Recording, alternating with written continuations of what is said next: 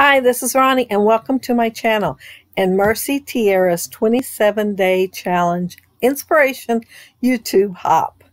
And there's several different challenges for the hop, and you could pick which one you wanted. And this one is a long time ago.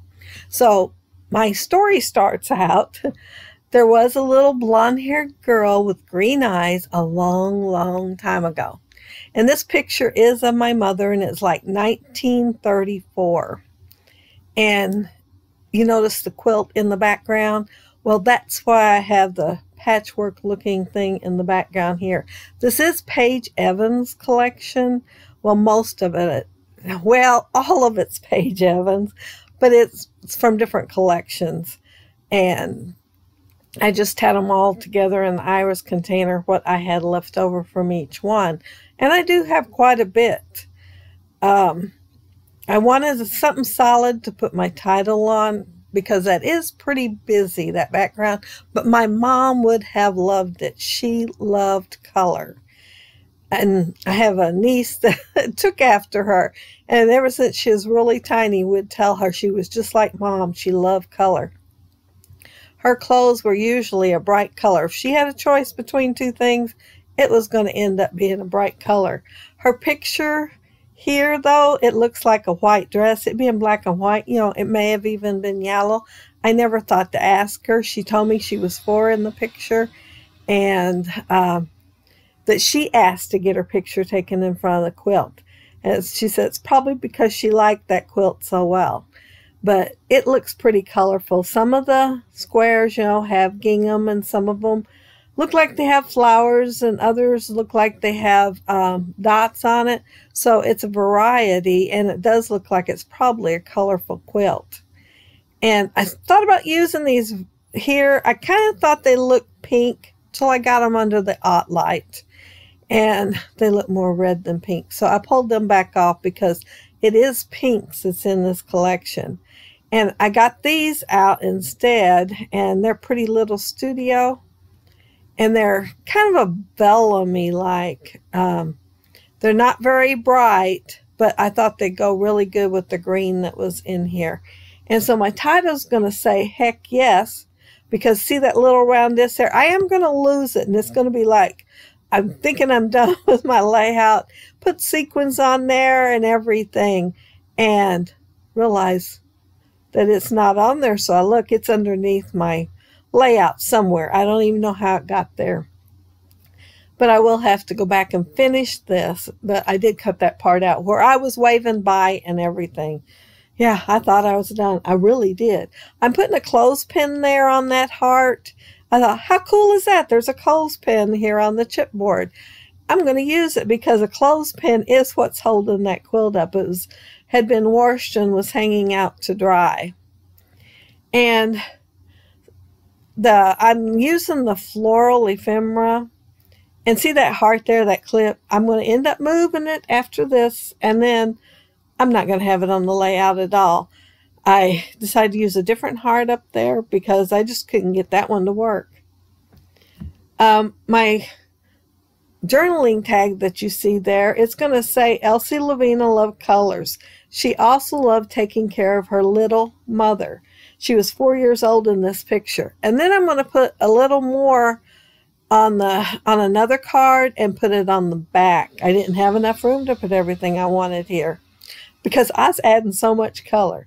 But she did love flowers, and one house that we lived in for several years, the reason they bought it is because there was so many flowers and blossoms. Oh, it had a crabapple tree, which was not my favorite, like 3 or 4 cherry trees, a couple of apple trees, a yellow one and a red one, and a pear tree. And I can't remember what else, but loads of flowers. And my mom just loved that. And she would get mad at my dad because when he'd go to mow the lawn, he'd mow whatever it was down. He said, oh, they'll grow back. Well, they all did not grow back. But yeah, the ones by the fence by the road, he left alone, so those stayed. And the snowball bushes stayed. But everything else, he just would, it was a pretty good size yard, and he would mow it down. I am just making little clusters with the flowers, and there's like 3 little pockets in that ephemera, and it had leaves, and then it had flowers, and then it had more flowers. Well, the more flowers have the white around the outside, so I just used the ones without the white. I didn't have to do any fussy cutting. I'm going to put 3 stitches. They're going to be cross stitch right down there, and I'm using that Close to My Heart waxy flax, and I think this is the first time I've used it actually for stitching. I've used it on tags and different other things, but I hadn't used it on stitching. And I'm putting 3 at the bottom and 3 at the top, and I get one of my holes wrong, and right here at the end you'll see I was pushing down there, right there in that corner.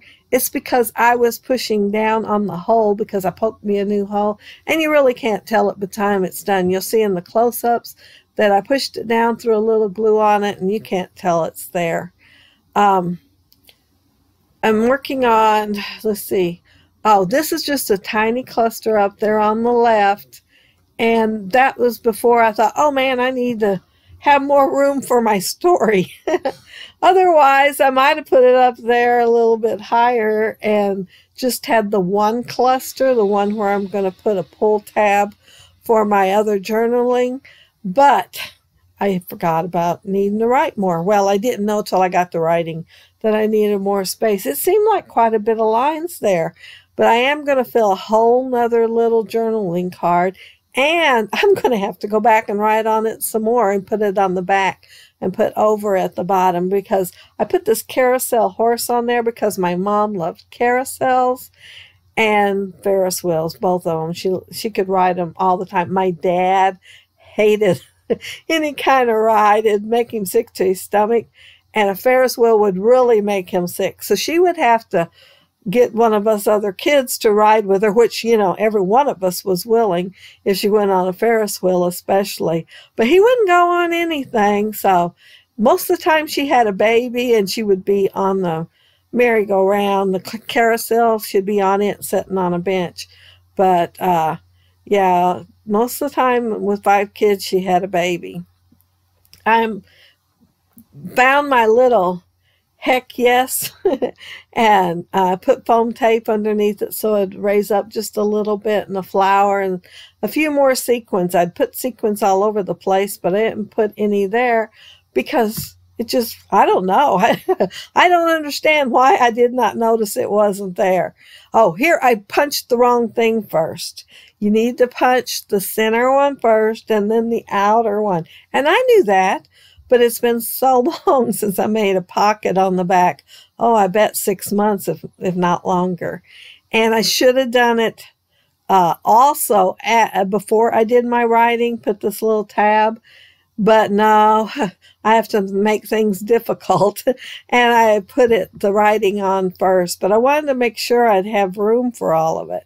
And I put pull in black because that's the pen I had laying there. But when I get to thinking about it, I decide I want it in white.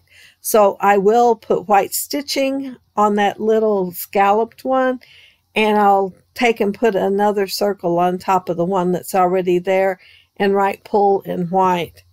And yeah, I'm about done with my layout.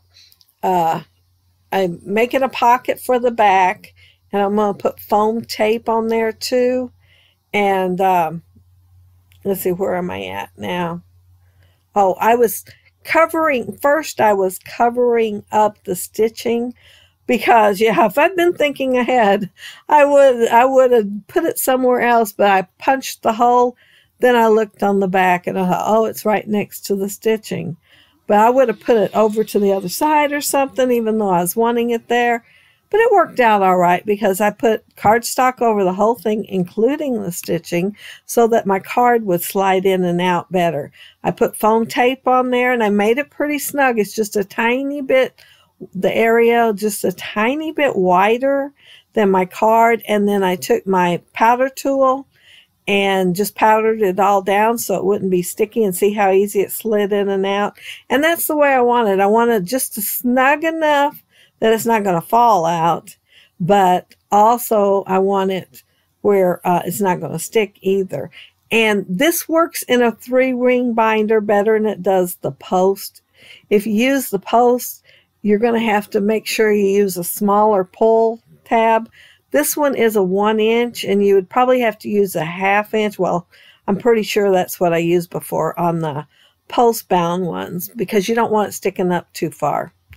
But that's my layout. And oh, I was going to read what was on the rest of the card. The other thing she loved was coloring, playing with her cousins, even though they were boys.